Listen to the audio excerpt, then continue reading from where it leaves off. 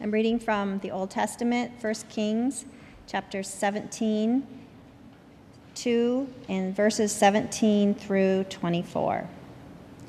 Sometime later, the son of the woman who owned the house became ill.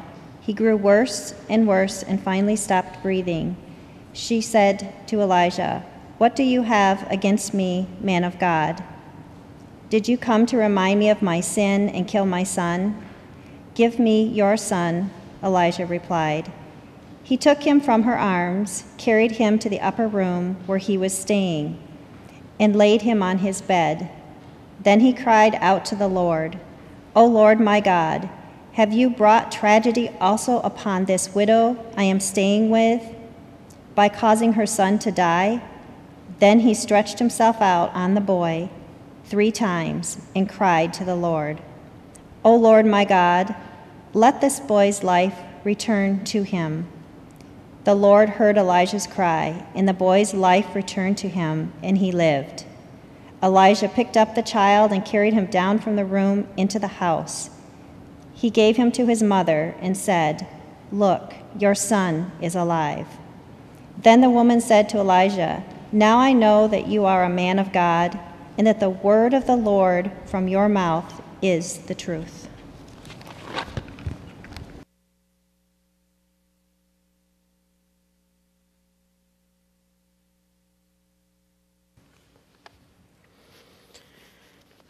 Today's gospel lesson comes from the 7th chapter of Luke's gospel, the 11th through 17th verses.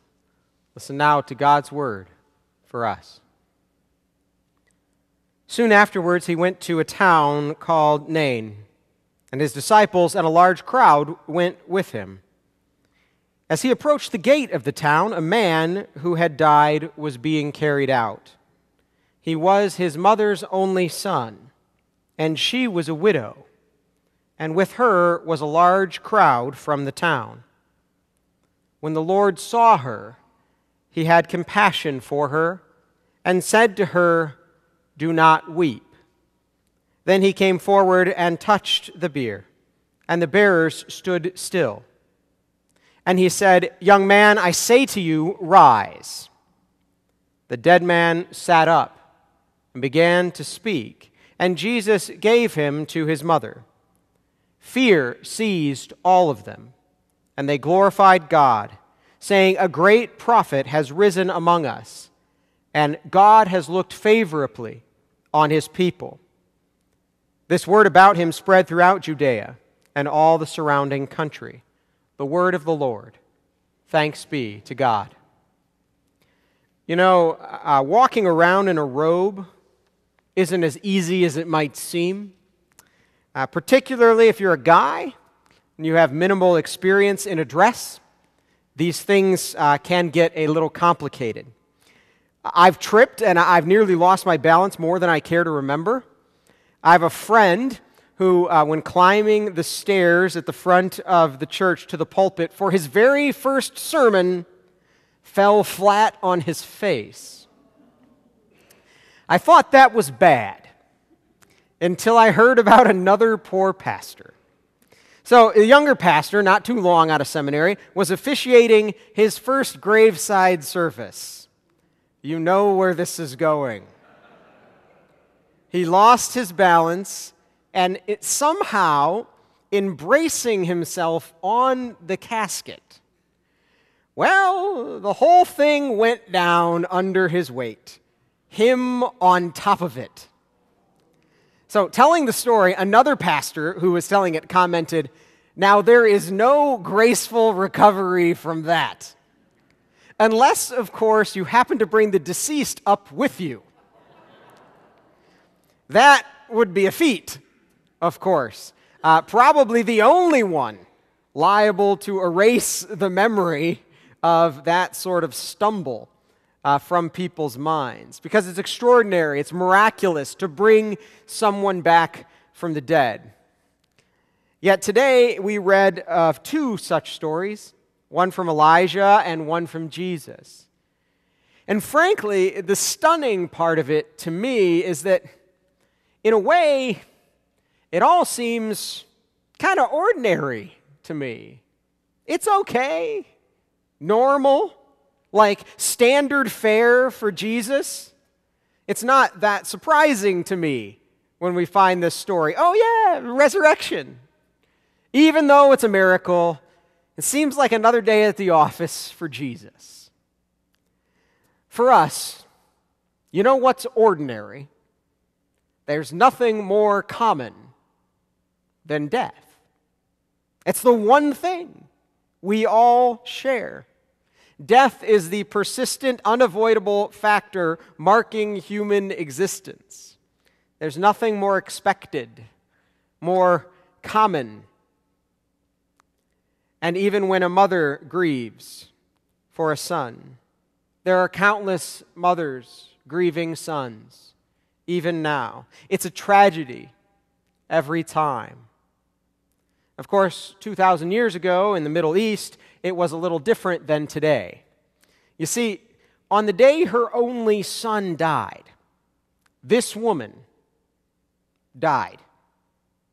In fact, per the custom of the day, the bereaved mother walks in front of the funeral procession toward the final resting place of death, the grave, because in a way it's her procession as well, and not just her son's. See, we hear often about motherless children. There's always grief and sadness when a child buries a parent. But a childless mother, that seems a tragic reversal. It's one of life's dirtiest tricks.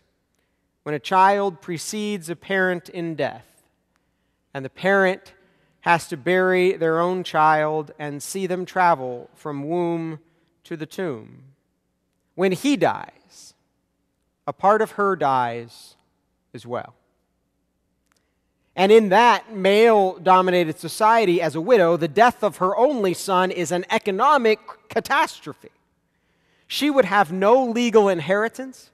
She'd be dependent on charity because her economic well-being was dependent on the men in her life. It's more than a stock market crash. Her whole world has crumbled with the death of her only son. It was her funeral too. And what words of hope and care does Jesus offer the widow in mourning here? He says, "Don't cry." Wow. Okay. Now, when someone's crying, that's a natural thing to say, right? When my kids fall down, don't cry, rub it up. Or when they struggle, don't cry, try again. Or even in a moment of uncertainty or doubt in our lives now, don't cry, it'll be okay, we got this. And we get that because we want to pass along hope that all is not lost. There's story yet to be written. Don't cry. You know when we don't say don't cry? A funeral. Can you imagine doing that at a funeral?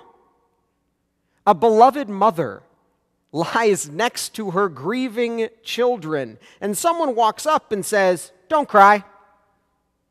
A widow mourns next to her husband, "Don't cry." Parents bury their child much too soon. Don't cry? What kind of a monster is that person?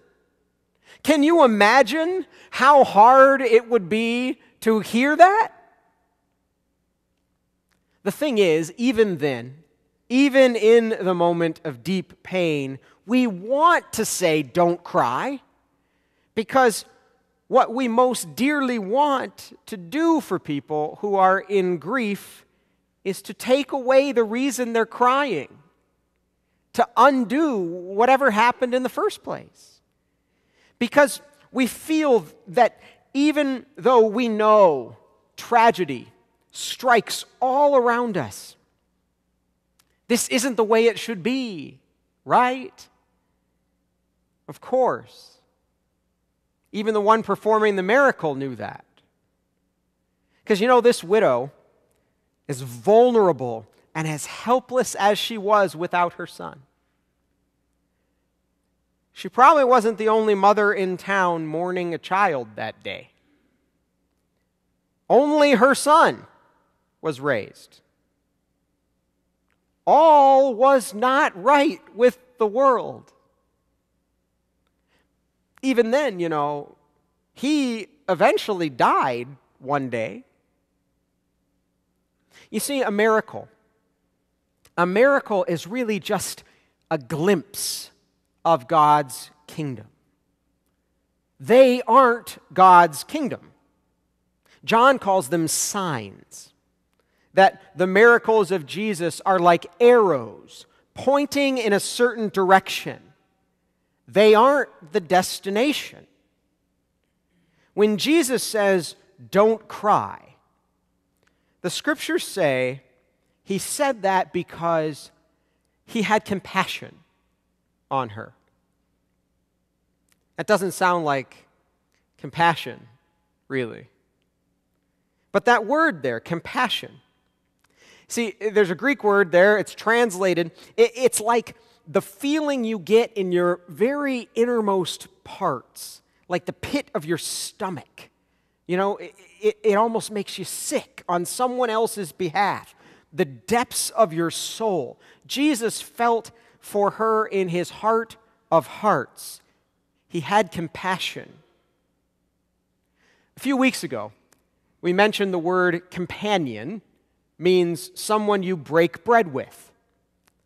And today, I'll remind you that compassion is literally to suffer with someone. That may be an important lesson for the church today, particularly in the face of some who make grand claims as to the outcome of living the Christian life. Yes, the church does awesome ministry in this world today. We do our work in Jesus' name, and as we do it, I'll tell you the truth, I've seen it happen. As a result of the church's praying, some sick people will be healed. Some fractured marriages will be reconciled. Some prodigal sons and daughters will return to the fold. Some Christian business people will succeed wildly and earn beyond their wildest dreams. And when these things happen, and when the church then praises God for answered prayer and for golden opportunities, for the divine providence that makes it all possible, here's the thing. The church is not wrong to attribute those gifts and instances of grace to God, because they are glimpses of God's kingdom, where all will be well.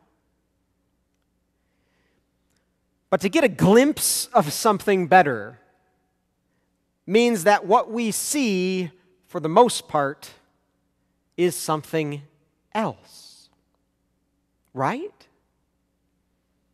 In a world where we all still attend the funerals for people we prayed for, in a world where some parents die without ever seeing their wayward children return, in a world where some perfectly conscientious Christian business people lose everything they ever had, in a world where not every prayer is granted, the most we can do is believe that Christ still has compassion for us, suffers beside us. That's actually what we're doing here. Remembering Christ's passion at the table of the Lord, celebrating that Christ suffered for us, went to the cross on our behalf in order that we one day might catch more than just a glimpse of the kingdom. At the table, you come to meet with, to break bread with your compassionate companion, to celebrate the ordinary being made extraordinary, to celebrate that a path to resurrection is made available to us. Yet we know, even still, all is not as it should be. Tragedy is all around us. There's nothing that can just take away our sorrow. So you bring your heart to the table. A heart beset with grief and loneliness and weakness and pain to meet with your Savior, who with all the love and with all the compassion in the world says words that are probably as difficult to hear as they are hopeful. It's like water. It washes out a cut, but it stings even as it heals. He says, don't cry, because he knows something. He knows it's going to be okay. Amen.